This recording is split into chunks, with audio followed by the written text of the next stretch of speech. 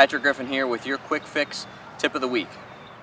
This week we're going to focus on alignment relative to your target and your takeaway on the first part of your backswing. The first drill we're going to focus on is alignment, again relative to what your intended target line is. What you're going to want to do is make sure that you can see I have a golf ball teed up. We're going to take 2 tees, okay? That's all you need for this drill.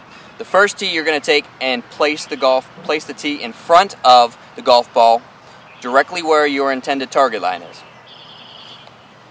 For this, I'm going to use the red flag out on the hitting area. So I'm going to get my line. As you can see, I'm going to put the tee directly out in front of the golf ball where that line is, as you can see there.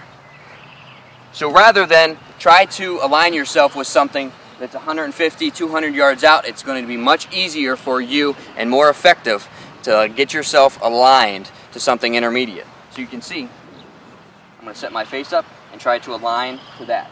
And hopefully, that's directly in line with your intended target. Okay?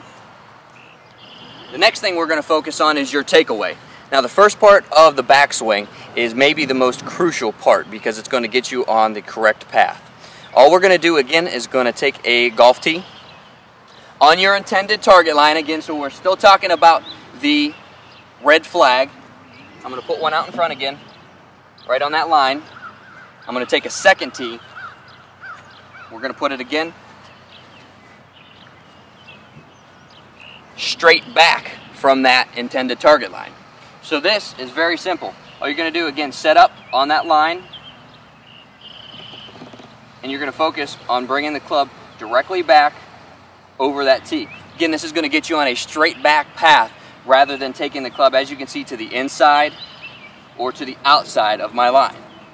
So now we're going to try and couple the two together. I'm going to try and take the club directly over, and again, use that tee as a target point for my follow-through.